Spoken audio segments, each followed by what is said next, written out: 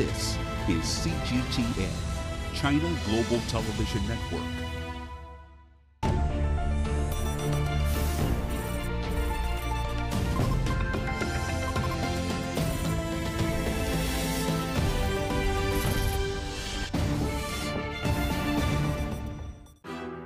From blacklisting Chinese companies to imposing audit oversight rules, financial ties between Beijing and Washington are under strain. We have to find a mechanism, right, to make sure that companies are prevented from disclosing inaccurate information. A landmark moment, Haier debuting on the Frankfurt Stock Exchange. 2 years later, the London Stock Exchange welcomes China Pacific Insurance Group. What more can we expect? Zurich is another competitor in this area. We feel good about that. China's financial reforms. Why did China choose not to relax the pace of its reforms in a year of coronavirus uncertainty? So, to be sure, I mean, just the capital markets is just too important to be shut down, to be slowed down. Plus, a message of cooperation. Let me just add sort of one thing, if you can add it into it. There's a great opportunity for U.S. and China to cooperate and then for both countries to prosper. Meet Dr. Fang Xinghai, Vice Chairman of the China Securities Regulatory Commission. Only on BizTalk. Only on CGTN.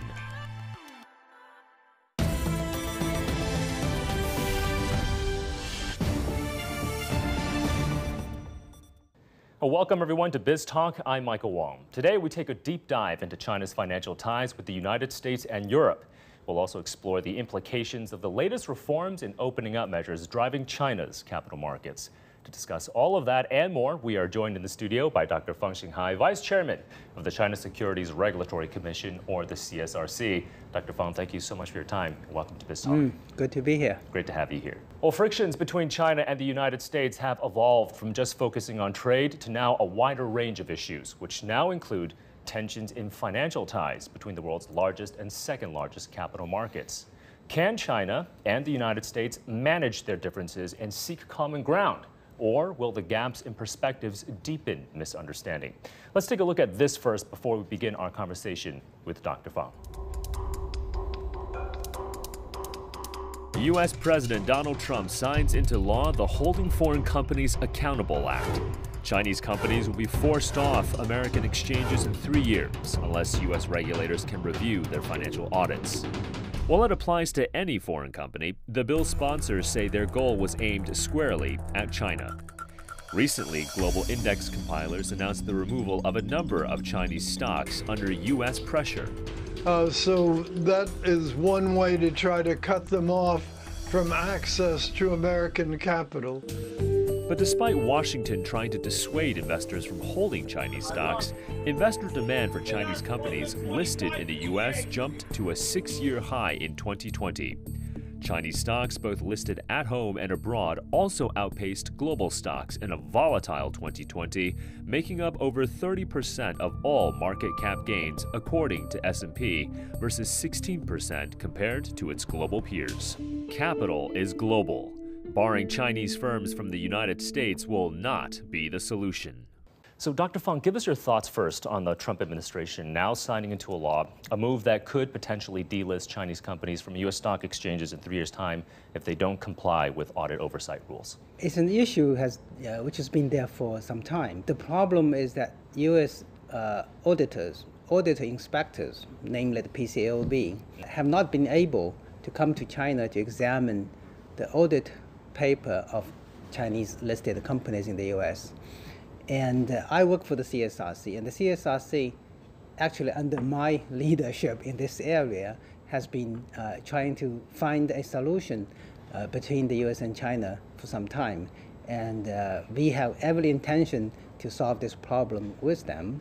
And it is not a very difficult problem to solve. Now, unfortunately, our U.S. friends don't seem to be interested in solving this problem, but then they turn around to pointing to this problem saying, this is the reason for the law to be passed. I don't know exactly what is the motivation behind that, but I can say that it is self-sabotaging for the United States. And further, these Chinese companies they have alternatives, right? They can come back to Hong Kong, they can come back to Shanghai, and they can list in London nowadays, right? So I think the U.S., our U.S. friends have to think about that as well. But are talks still going on between the CSRC and the U.S. SEC, the PCAOB? Because the CSRC have been speaking with your counterparts in the U.S. for quite some time about this, but now that this legislation is signed into law, where do we stand in terms of the talks? Right now, because of the transition in the U.S. government, we are not talking to the PCAOB nor the SEC at this point regarding this issue. We made our latest offer to them in the middle of August. The offer is about how we can solve this problem, the inspection problem. Yeah. And they have not responded yet. And since then, we have not talked to them. We stand ready to solve that problem with them. And like you mentioned, even if Chinese companies do not list on U.S. stock exchanges, they could list at home, for example, in Hong Kong and also now in London. So it doesn't mean if Chinese companies don't list in the U.S., they'll be barred away from American capital because American investors can simply invest in these cities where Chinese companies are listed. Yes, that is also true. Now, of course, there's a follow-up, right? The Defense Department in the United States has listed some Chinese companies which they think that U.S. investors should not invest into, right? But this is another issue. But coming back to the our original issue, you're right. U.S. investors can still invest into Chinese companies. They just have to invest into a company listed in another exchange, not in a U.S. exchange. Right. Because Chinese companies have returned quite a bit. A lot of Chinese companies, since listing on U.S. stock exchanges, have returned double, triple, quintuple even, and more in terms of total returns for U.S. investors. That's true. Yeah. I want to talk about the co-sponsors of this bill, Dr. Fang, because the senators who co-wrote this bill, they say that Chinese companies listed on U.S. Stock exchanges have cheated, have exploited U.S. investors. So obviously some very harsh words being thrown out here. What do you think about this characterization? What's your response? Well, we have about 200 companies listed in the United States, right? Maybe one or two have had dishonest information disclosure. This is actually quite normal among listed companies around the world. Some U.S. companies also disclosed inaccurate information. But I'm not trying to argue for a company that has misled the investors, right? So it's not some kind of huge problem, right? But it is a problem, and the most important thing is that we have to find a mechanism, right, to make sure that companies are not allowed, right, are prevented from disclosing inaccurate information. The U.S. Blacklisting certain companies, saying that global investors should not invest in these companies, and as a result, global index compilers have removed some Chinese companies from their benchmarks. What do you think about that? Again, this seems to me is to make a political statement on behalf of the United States. The reason that they use, the excuse, let me say it this way, is that that these companies, according to them, have close links with Chinese militaries, right? And therefore, U.S. investors should not be allowed to invest into these companies. I think some of the reasons are very tenuous. They're not very strong because you think about an economy which in China is kind of interlinked economy, right? Yeah. You can almost point to any company and say this company is linked to the military, right? And as a result, of course, the index providers have to remove some of the companies from their indexes because the investors who use the index are not allowed, according to the U.S. law, right, to put their money into these companies. Right?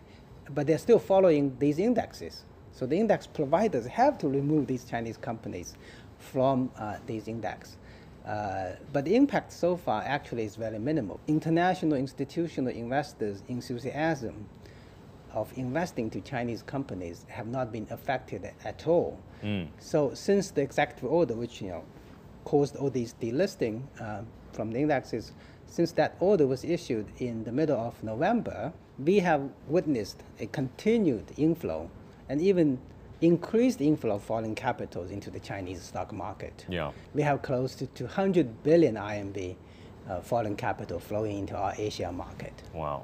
Okay. Do you think Chinese companies will still view the United States as a relatively attractive destination to raise capital, or do you think because of just the atmosphere right now, the increased regulatory scrutiny, it's becoming increasingly cost prohibitive for them to do that? In the U.S., there are certain long-term investors who are very good at identifying values in certain types of companies, right? The internet company, the IT company, and so forth. So the U.S. market remains an attractive market for Chinese issuers. Yeah. But as a result of all these laws, executive orders, I think the U.S. will become a less attractive market for Chinese companies going forward, relative to now. And also, alternative listing venues are developing real quickly. Shanghai, Shenzhen, Hong Kong, and London. We recently have 2 companies listing their global deposit receipts in London instead of in New York. Right? So there's international competition for good companies.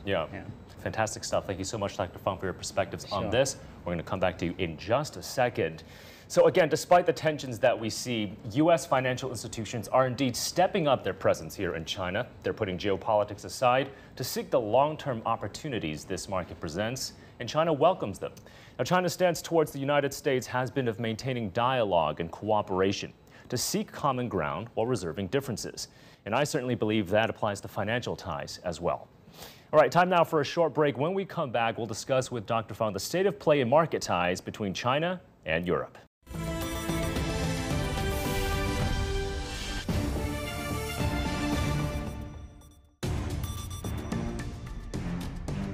"360-degree profiles of industry movers and shakers, tech mavericks, and policymakers. We drill down on their success. We ask how they set strategy and how they navigate in an increasingly competitive market. Real talk, real business. Join the conversation.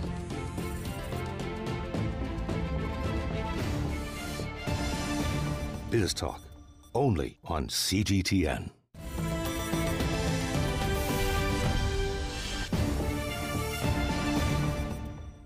Now, with growing trade and investment between China and Europe, there are ample opportunities for financial ties to deepen. Before we continue our conversation with Dr. Fang on that, let's take a look at this. China and the EU enjoy one of the world's biggest and most dynamic economic relationships. In 2020, China became the EU's largest trading partner for the first time. When it comes to investment, a majority of European companies say that China remains a top 3 destination. From the Shanghai-London Stock Connect program to European cities competing to become offshore RMB hubs, from strong demand for China's euro-denominated bonds to China-EU cooperation in financial governance, financial infrastructure, and monetary coordination. Growing trade and investment ties means the potential for deeper China-Europe financial integration remains strong. And China is forging ahead to make it easier for foreign investors to participate in the country's green finance market. Beijing also co-chairs a working group on setting global sustainable financial standards in the EU-led International Platform on Sustainable Finance. Dr. Fang, so China and the EU, both bank financing-led economies, both want to improve their capital markets. Are there synergies to be had between the two sides? Yes, certainly. Europe, by Europe I also mean including England. They have a lot of long-term institutional investors. Yeah. Where do they find fast-growing companies to invest in? It's in China. There are a lot, right? And China is a high-saving economy, but we do not have a lot of good long-term investors. We have a lot of short-term investors in our markets. A lot of retail investors. Yes, so we need to open up our market to European long-term investors. So that's one thing. Secondly, Chinese companies would always want to have an access to international capital markets as well. And they used to all go to the United States, right? Yeah. But given all these tensions, they are now increasingly turning to Europe as well. For the European exchanges, they don't have enough listings, but they have good capacity, so they welcome Chinese companies as well. So there's a natural cooperation between Europe and China in capital markets. Speaking of cooperation, Dr. Fang, what about the China-EU bilateral investment deal? How is that going to affect financial cooperation between the two sides? The BIT between EU and China would open up investment markets in Europe and China to each other's investors much wider, which means that China can attract a lot more EU investors into not only our portfolio market, but also direct investment market. The China-EU BIT, whatever terms that will be settled in that agreement, it will apply to other countries as well. And so countries like US and Japan, they also stand to gain from the BIT between China and Europe. A key step that China took to open up its capital markets even more occurred in 2019, and Europe was sort of at the heart of it. The Shanghai-London Stock Connect program launched then. And this is not just about increasing financial ties between China and the UK, but with Europe overall. Obviously, it's still early days for this scheme, launched only in 2019, but how do you see the Stock Connect program developing? It's actually developing quite nicely. You know, we have had 4 companies, Chinese companies, listed in London, raising altogether about $5 billion already. And we are now in the process of working to allow UK companies to list in Shanghai as well. When they have a listing in Shanghai, they can raise RMB directly. And secondly, the valuation in the Shanghai market is much higher actually than in London, right? So if you talk about a world-class pharmaceutical companies like AstraZeneca, right? In London they can get 20 times PE, or the most 30 times. In Shanghai they can get 40 times, 50 times PE, right? So it's very attractive for them to raise funds as well. Yeah, via China depository receipts? Yes. CDRs. Yes, CDR. Okay. What about Brexit, Dr. Fang? With the UK now out of the European Union, how do you think London is affected in terms of an attractive destination for Chinese companies to raise capital? Before the UK exit to the EU, London was almost the only place that Chinese companies thought about, because all the EU institutional money, they invest into London, right, as well. But once London is out, and there may be some kind of boundaries between the EU and the UK, it will make sense for Chinese companies to seek access to either Paris, or Frankfurt. So in that sense, London will face some competitions. Are you seeing that maybe a little bit already in terms of other European cities on the continent, just taking away some thunder, like you mentioned, Paris, Frankfurt, perhaps even Zurich, Luxembourg, especially when it comes to competing for an offshore R&B hub? Frankfurt is very interested in attracting Chinese companies. And in fact, we have 2 or 3 companies that are already listed in Frankfurt. Zurich is another competitor in this area. And we feel good about that. We welcome these other European cities to try to attract Chinese companies to go there as well. Okay. All right, Dr. Fang, thank you for your thoughts on this. Stay with us. And time now for another short break. On the other side, we'll get Dr. Fang's thoughts on where we stand in China's capital market reforms and how China's financial markets will open up even more to the world. That and much more ahead.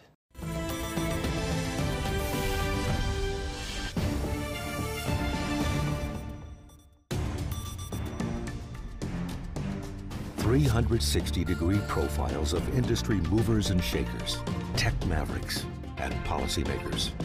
We drill down on their success. We ask how they set strategy and how they navigate in an increasingly competitive market. Real talk, real business. Join the conversation.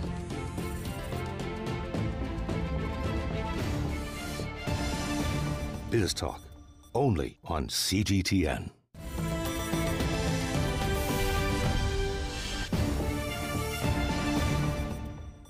Now, in recent years, we have seen reforms in China's financial sector accelerating. Its capital markets becoming more connected with the world, and its financial regulators keeping a more forward-looking and watchful eye over potential risks. Now, China's financial markets have now become too big, the catalysts of opportunity too many for any international investor to ignore. So what kinds of reforms are China undertaking right now in its financial markets, and what does China hope to achieve in these reforms? Our chat with Dr. Fang Xinghai, Vice Chairman of the CSRC, continues, but first, a look at this. China's commitments to further opening up its financial markets remained on track despite uncertainties from the coronavirus. The country now seeks to fully implement a registration-based IPO system after rolling it out on the technology and innovation-focused Star Market and Chinext board. 2020 saw China lifting foreign ownership caps on futures, securities, asset management, and life insurance companies. Foreign banks were given the green light to simultaneously establish branch offices and subsidiaries. The milestone moves in China's financial markets provide ample opportunities for both domestic and foreign financial institutions to thrive in a growing and dynamic capital market. So, Dr. Fang, why did China choose not to slow down the pace of its reforms and its financial market opening up in a year of a pandemic? The capital markets is perceived, right, is considered as a key channel to for capital to be formed and channeled into the real economy. So it's too important to slow down, to be slowed down. Yeah. When the pandemic was raging in China, we decided to open the capital markets and resuming trading as well as IPO. And we did not even stop our reforms, which is the what we call the registration system for IPOs. So in Shenzhen, for example, this year we implemented this registration system in what they call the original NASDAQ of the Chinese market. Of course, fortunately today with all these information technology, amazingly capital markets can function without people seeing each other. Right? Yeah. So previously, when you do a IPO, you have to do this roadshow, what we call, right? And so you physically go to an investor and then you present your company to the investor.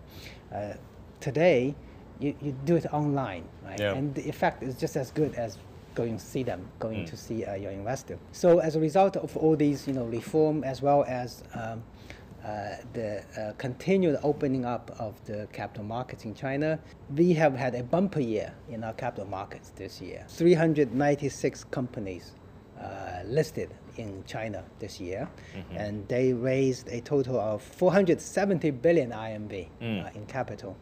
And that would put China #2 in the world, only after the United States. Gotcha. Both the number as well as the capital raised in China, it's one of the highest in the last 10 years in China. Yeah. And so capital markets have contributed quite significantly to this year's good performance of the China's economy. Yeah.